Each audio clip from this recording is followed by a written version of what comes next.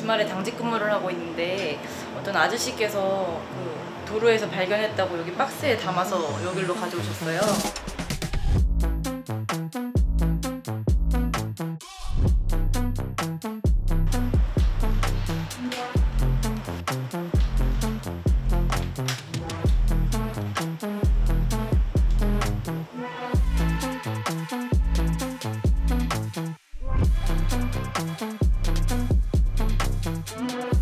코가 두 개로 갈라져 있더라고요. 눈도 눈 뜨고 있어.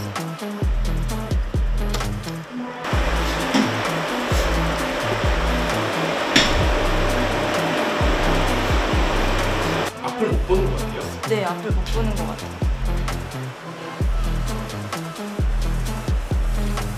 머리 여기 옆에 있는데. 벤지 여기.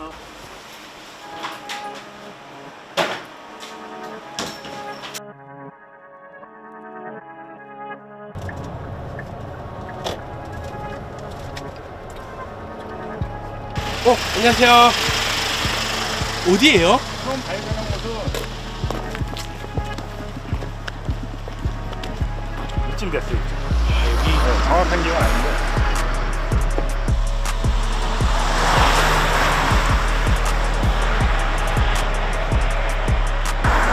좀 이따 살아있으니까, 움직이는 거 살아있으니까 가서 봤더니 강아지더라고요. 애기더라고요. 그 경계석 위에 그 머리를 붙이고선 이렇게 꼬물꼬물 걸어가지고. 아, 붙이고서? 그러니까 하다못해 쉽게 얘기하면 그냥 바닥에다 머리를 그냥 밀듯이 그냥 거의 그 정도로.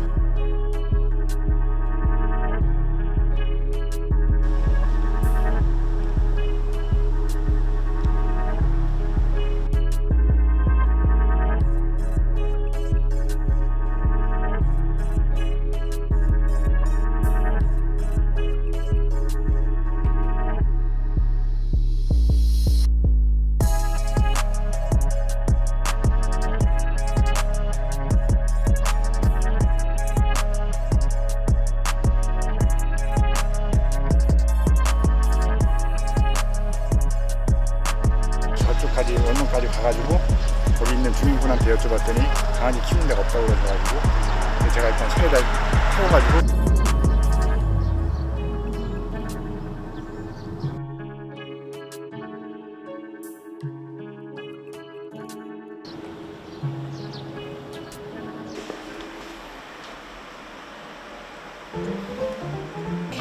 벤지야, 졸려. 모르게 졸려.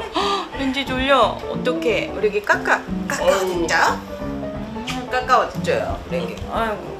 너무 이뻐하시는 거 아닌가요? 벤지야. 예뻐할 수밖에 없는 미모. 아, 진짜? 귀엽잖아요. 이거 사진 찍어놓은 거 있는데 약간 이렇게 하트 모양으로. 네. 그쵸?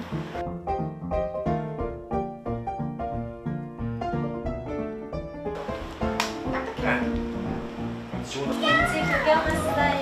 와, 활발해졌다. 엄청 활발해졌어. 어머, 실성 생겼어. 물지 말고. 자, 아니야.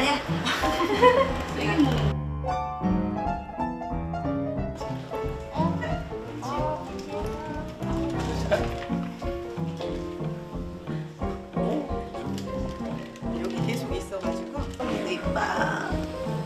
늘재기. 장난치려고요? 겁이 없어요. 근데 처음엔 소리 듣고 이렇게 되게 움츠러들었었어. 처음에는. 처음에 이렇게 구석에 이렇게 막 있었어요.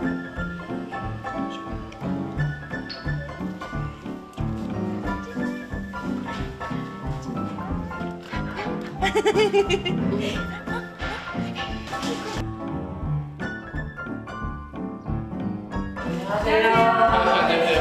며칠 있네요. 네.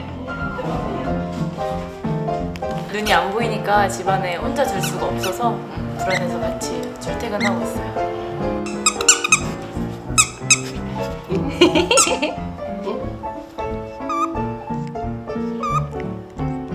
밥 먹자. 밥 먹자. 여기.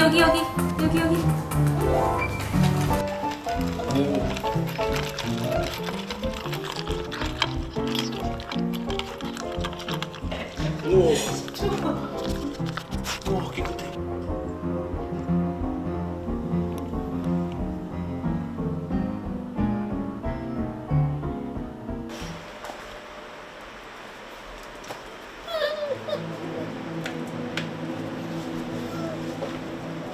눈이 아예 안 보이는 거 아닌 것 같아요. 그쵸? 네. 그냥 좀 뜨고 있죠. 진짜 뜨고 있네. 그렇네.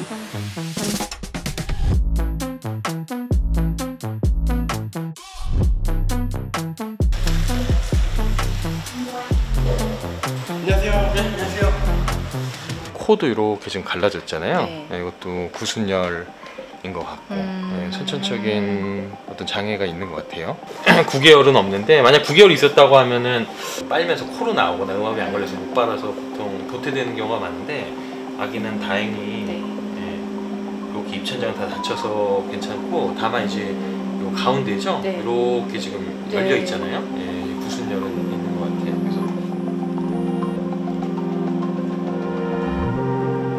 그래서 일반적으로 안구가 이렇게 명확하게 촉진되진 않은데 이쪽으로는 약간 만져지긴 하는 것 같거든요. 식탁이나 의자 사이를 그냥 쏙 지나갈 때 보면 또 보이나 싶기도 하고 그게 너무 오랜 익숙한 환경은 이게 피해 다닐 수 있거든요. 네. 어느 구조에 뭐가 있다, 이제 냄새로도 알 수 있고.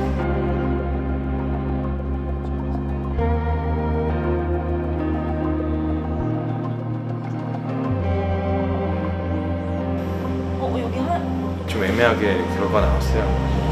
사실은 이게 만약 진짜 안구만 있으면 앞으로 정말 잘 보고 이거 살 수도 있을 것 같다는 생각이 좀 들어요. 자, 건강하게 데리고 오겠습니다. 네. 부탁드립니다. 네.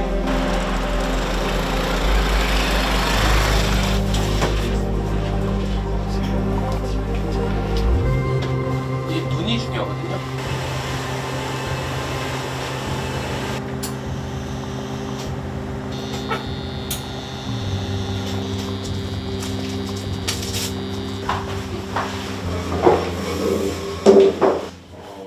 영상을 보면 여기가 안구가 있는 위치거든요. 근데 태아일 때 안구가 형성이 안 돼. 안구 이제 무안구증이라고 보통 얘기하는데요.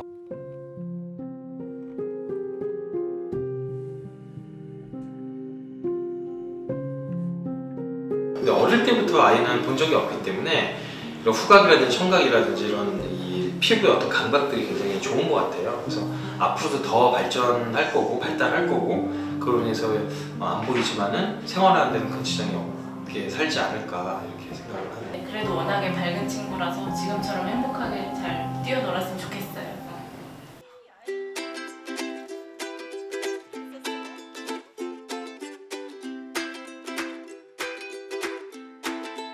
벤지 특성을 잘 이해하고 잘 케어해줄 수 있는 좋은 주인 만나서 행복하게 살았으면 좋겠어요.